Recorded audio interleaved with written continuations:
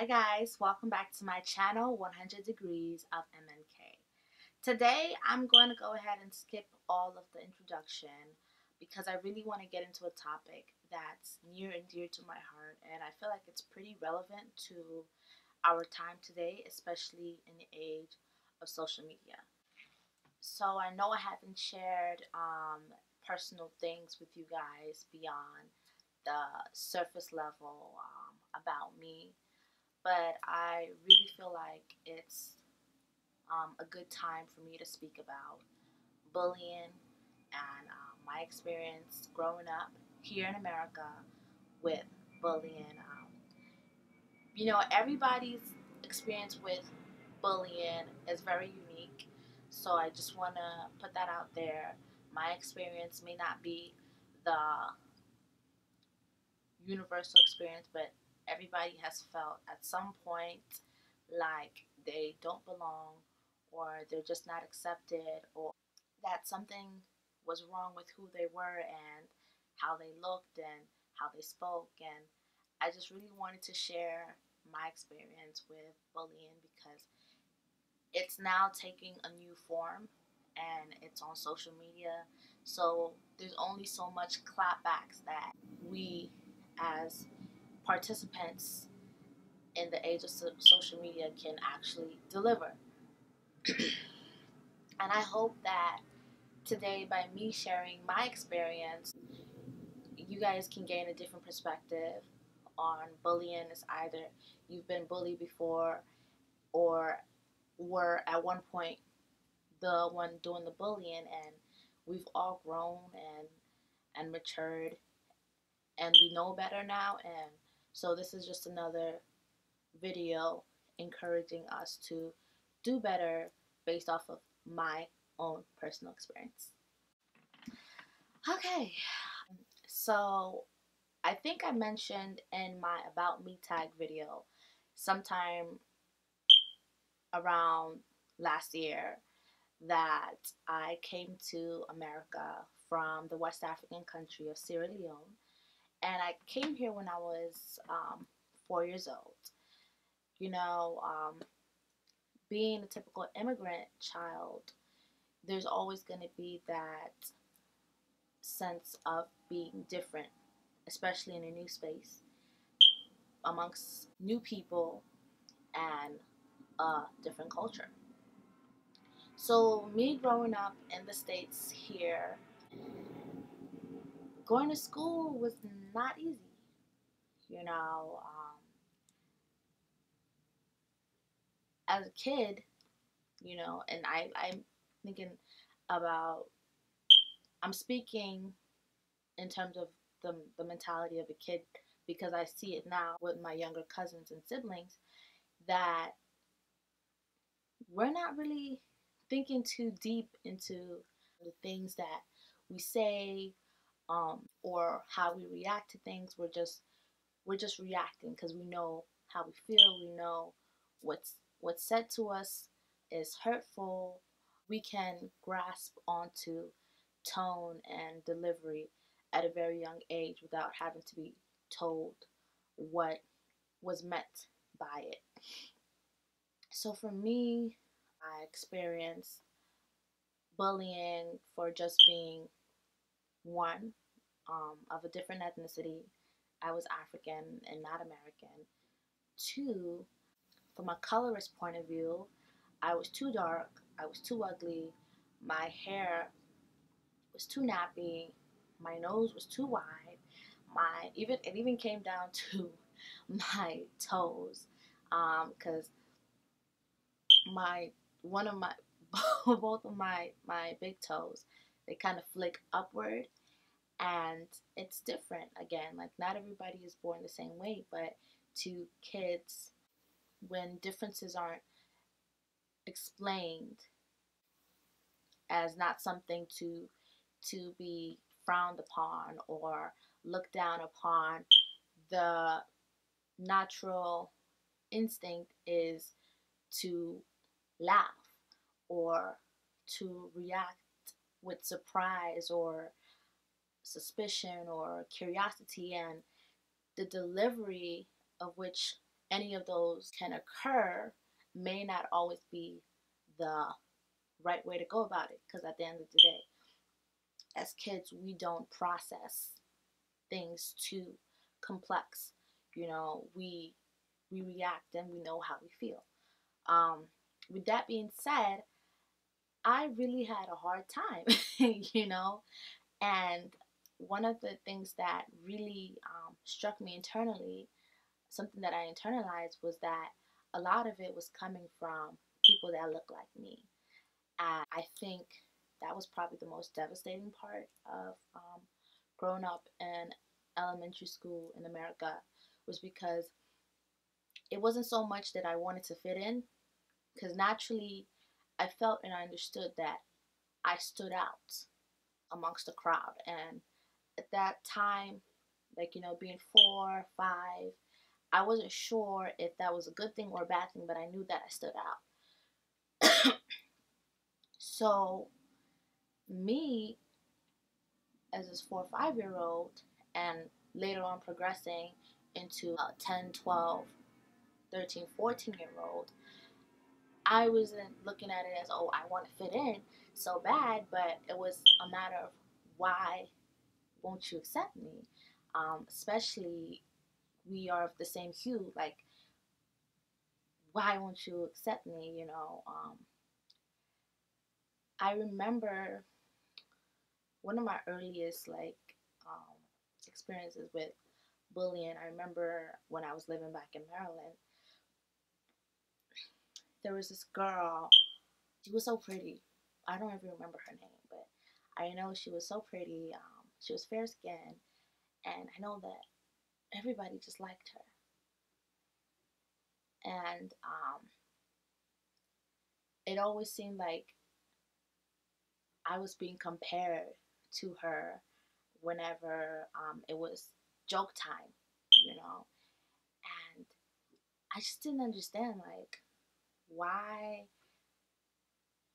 why is everybody so accepting of her and not of me? And I would go home and I would, complain. I'm like, um, everybody thinks that I'm ugly, and they call me names. They call me Blackie. They call me ugly. I've gotten names such as, excuse my French, but this is my experience, African booty scratcher. That's something I've heard from first grade up until the 8th grade. You know, I just didn't understand why it was so hard for the kids around me to just accept me. I would say between the age 5 to 7, I wasn't much of a fighter. I know that I did act out of anger or just like spite. For a very long time, I didn't really associate myself with the other kids. I just started to focus on um, things that I was good at, which was actually, paying attention in class and doing what I had to do to at least feel some sort of pride in myself, because I knew that there was no way that I could get through or get across to um, the kids around me. I did have one good friend. I still remember her name. Her name was Rachel, and she lived not too far from my house. Her mom was Jamaican, and her dad was Liberian, and she and I, we grew really close. And then when I moved to New York, I never saw her again, and we never spoke again. But a lot of my best experiences while I was going through my bullying was having and creating friendships with my fellow Caribbean friends. And I say this not to be divisive, but a lot of my friends today and people that were more accepting of me from the start were my friends of Caribbean heritage. I don't know if it was just matter of similarity in culture, or I'm not sure if they went through the same thing, being here in America, or being um, children of descendants of Caribbean, children of parents of Caribbean descent. But those were the ones that always had my back. It got really worse in middle school. I will say, like, it got to the point where I was crying at school and on my way home from school more often. When you come home and you explain to your family, especially an immigrant family, like things like bullying, calling names, especially I know heavily in African families, that's like small things. Like, that's something you should be able to handle. That's something that you off the rip should know that doesn't apply to you, what they say. And so because they call you ugly, it means you're ugly now. Like, those type of conversations was what I was used to, partially. But then on the other hand, I would have like family members, like my older cousins, who would be like, you know what, we're gonna play the same game here. If it's your hair that they're talking about, we're gonna make sure that your hair is 100% did all the time. If it's your clothing, we're gonna make sure you have the best clothing. Like, whatever it is on the exterior, um, that you feel is part of the reason why you're being bullied so much, we're gonna do to our best ability to make sure that it doesn't affect your experience at school no more. And of course, the exterior things cannot fix what's happening in here.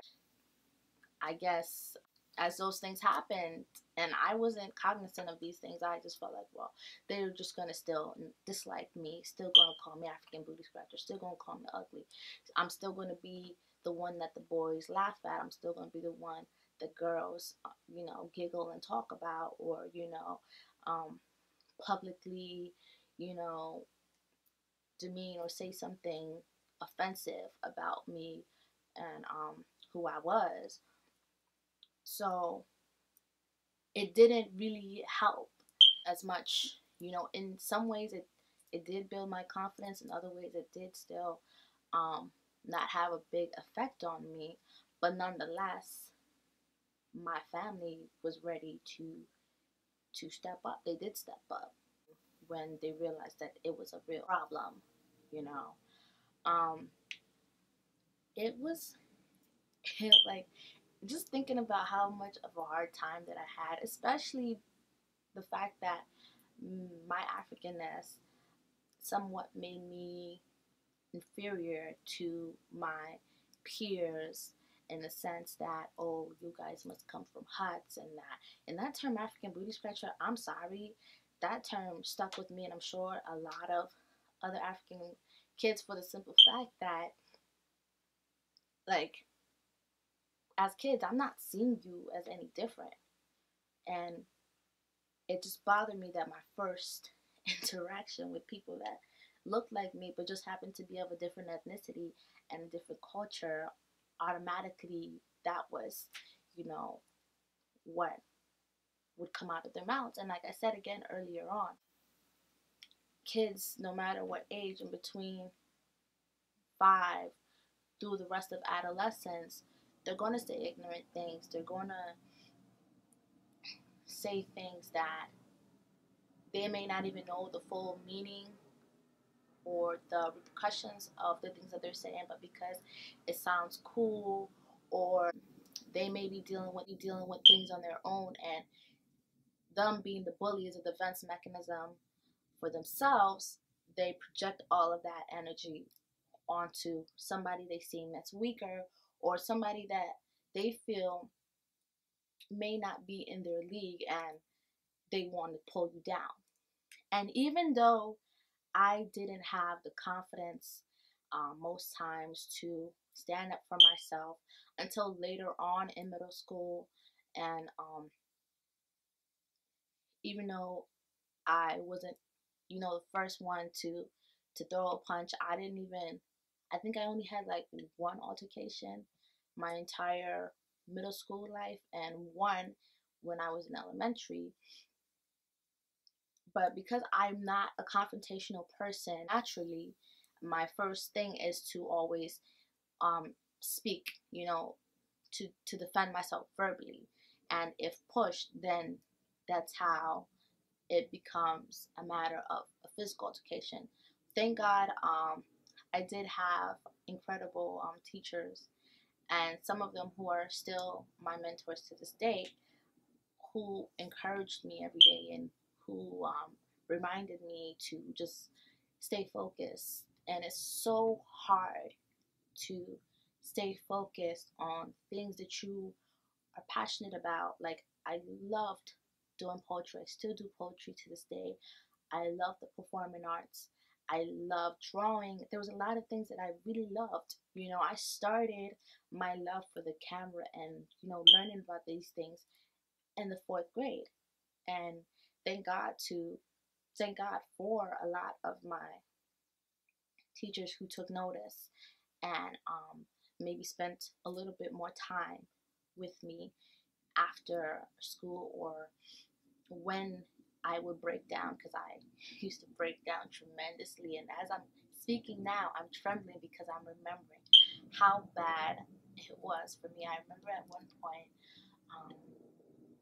I think this was the first time that I actually allowed the bullies in school to see me cry. Because one of my biggest things is I don't like to allow other people to see me cry.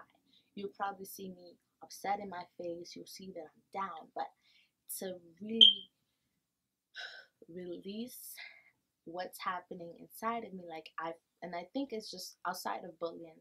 That's just me in general. Like, I hold on to things until I can't take it anymore myself. Until it becomes too heavy of a burden for me to hold on to. And I remember one time I was online and I just started to cry because somebody had said something. There was like ringleaders in the pack of bullying Manji. If it's not for my name, for my hair, for the fact that I wasn't really appealing or attractive to a lot of boys. And I'm just like, when I think about it, like, none of these boys that were making fun of me were in my league, but I just didn't see that. Or one of these girls were in my league now, just thinking about it now. But in that moment, in that time, I was just so fragile minded, and I started to cry. And like, one of my junior high school teachers, whom still one of my very close mentors, was just saying, like, this lady, she reminded me of like what my family members would do or say when I start to allow those things to affect me on the inside. Like, she brought the tough love, but she also brought the understanding, and it really pushed me and propelled me forward. And just like, I just kept on moving forward. The bullying did get worse, but I I just kept pushing. I did what I had to do in school. Um, I was valedictorian in 8th grade, and I was in the high top 2% for high school. In high school, I didn't have to deal with with um, with bullying, or at least, even if I felt like anything was happening sideways, behind my back, it didn't affect me as much because I had already embraced um, standing out. I no longer did perms in high school.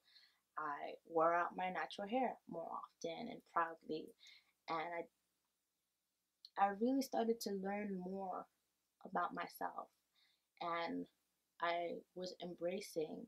I had already had help at home embracing my African heritage. It just me being different, and it took a lot of help. It took a lot of people. It took a lot of counseling at school to really get me through bullying. And honestly, if I was a lawmaker, I would make bullying as bad as misdemeanor, because today in this day and age of social media, there's so many kids killing themselves at much younger ages now. It's not like before where it used to be 16, 17. It's like 7, 10 years old. Like, what could those children really be harboring so much that they would want to take their own lives? Like, that's a problem. That's an epidemic. And now it's on social media, so people can really hide behind the the um, the iPhones, the computers, the iPads, the whatever source of media it is, and say really spiteful, really hurtful things, and not face the repercussions of having to say it to your face. Not having to face the repercussions of your fist, your words. You know, God forbid if you don't come back with the best clap back, then you are then even more ridiculed. It happens to celebrities, it happens to children, adults. Everybody is a lot more targetable on social media now when it comes to bullying. And one of the hardest things about coming from a past of bullying is, one, internalization, um, and thinking that everyone around you is out to get you. So one of my biggest opportunities is taking constructive criticism. Like, I really sometimes have to sit back and try to discern between what is constructive criticism, what is destructive criticism, what is just plain ignorance, what is just plain bias. Like, that's something for me, going into wanting to pursue a career in communications in the long run.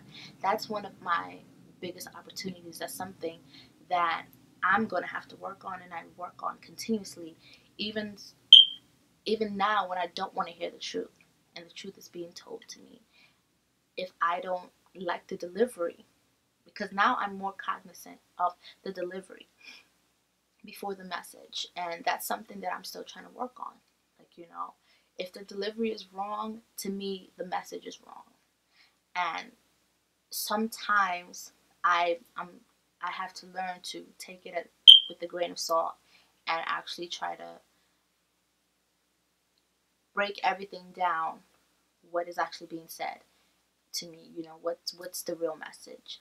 And sometimes I just have to appreciate that regardless of what the delivery was, the message had a good intention behind it.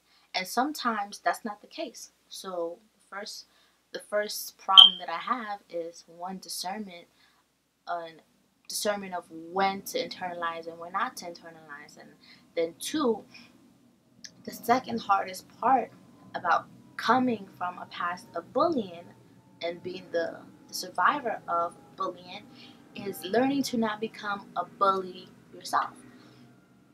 And, I say this to say, because anything that is done to you, any type of learned behavior, you, whether you're cognizant of it or not, you reproduce in so many different ways. Like, there's been plenty of times where I may have internalized and reacted to something on social media and may have come off as a bully, to somebody. And sometimes I do find myself writing long paragraphs and replies just so that I can get all three components of what I'm saying down, from the message to delivery, and also trying to get my point across without, offending somebody. But what I've also learned is that people are going to remain willfully ignorant. They're going to pick apart the things that they find the most um, damaging to hold you accountable for. However you say it, you could say something in the nicest way possible, and somebody can take it at first glance as the worst thing ever. And depending on your relationship to that person, whether it be a stranger or somebody that you're close to, you will then get the opportunity to clarify and fix some things that was said in that message. So with I know that was a long story, but I just wanted to share with you guys my story, and hopefully you guys can relate and share your own stories as well. Comment below, tell me what you thought about my experience, and offer any advice for me moving forward, because like I said, it's something that I'm still learning to learn.